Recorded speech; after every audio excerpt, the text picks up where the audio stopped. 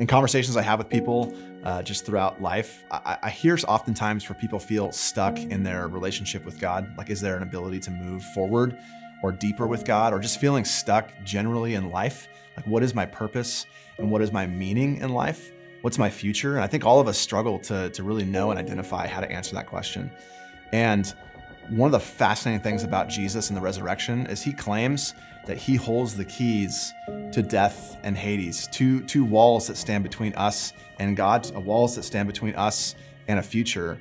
And Jesus, through the power of the resurrection, unlocks for all of us who trust him a future full of hope and full of meaning. And so we're gonna be exploring that on Easter Sunday. We'd love for you to come and sit with us and learn about what Jesus has to say. Whether you're a Christian who's been following Jesus for a long time and doesn't feel stuck, or if you're a Christian who's just trying to figure out what it means to follow Jesus and you feel stuck, or if you don't know Jesus and haven't had an interest in him, but feel stuck in life, come explore with us and hear about the good news and the hope that we have in the resurrection of Jesus.